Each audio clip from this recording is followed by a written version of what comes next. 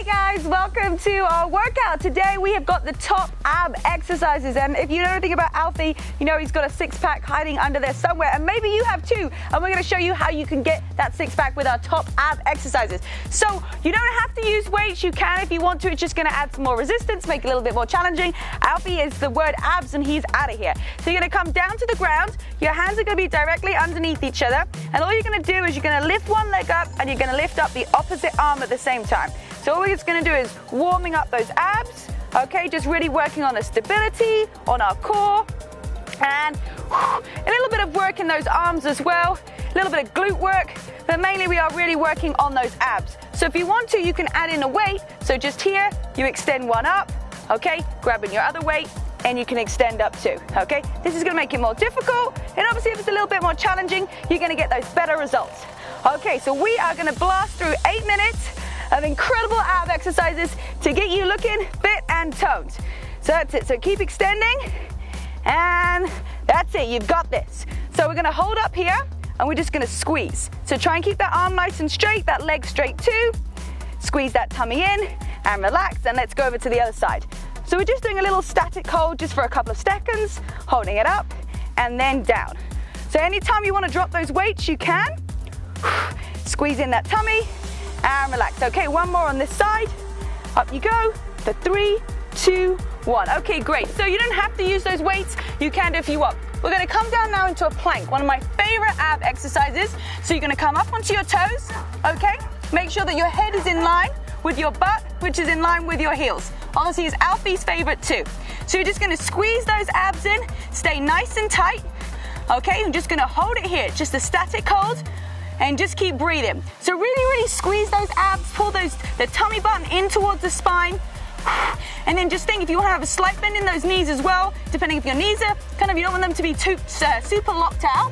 So that's it. So just keeping it, holding it here. You've got this for 10, 9, 8, 7, 6, 5, and 4, 3, 2, 1. Great job.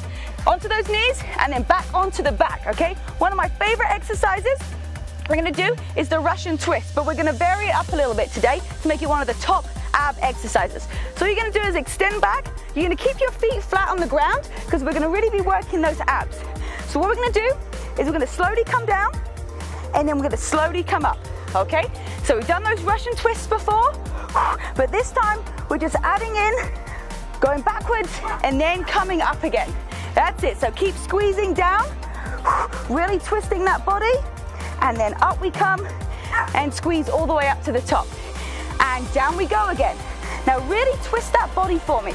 I really want you to look either side. You're using your eyes and come back up. Now if you want to, you can add in a weight. So just holding it here and you can twist either side and then all the way back up again. That's it, you're looking good guys. Let's keep it going, stay really strong. Don't give up on me. You've got to keep pushing through and making it happen. Everything is going to be in your mindset. If you think you can, or if you think you can't, you're right. And you guys, you can do this. So let's come up and then go down. That's it, squeeze, and then back up again. Okay, let's go down one more time. And we're going to hold it here at the bottom. So just hold, okay, and repeat after me. I can do this. I am powerful. You've got this, guys. I am amazing. I am powerful. So keep repeating after me, guys. I can. I've got this. I'm strong. I'm fit. Last one. I'm worth it. And hold for 10, 9, 8, 7, 6, 5, 4, 3, 2, 1. Great job. Okay, next exercise, you're going to come onto your side. So we're going to be working those side obliques too. So we've done everything. We've done some lower abs, the middle abs too. You're going to come up onto your side, okay, and just you're going to go here, okay? And you're going to lift one arm up to the top and then bring it down. So really lift up on those abs, working those arms too, but really just strengthening those core muscles. This is going to help with your balance. So if you're feeling a little bit off balance, just keep this arm here and drop the weight, okay? Just practice bringing your arm up and down. So what the weight is going to do is really going to test your balance, okay, which is what is going to keep your core nice and strong. So if you've got a tight core, you're going to have great balance. That's it.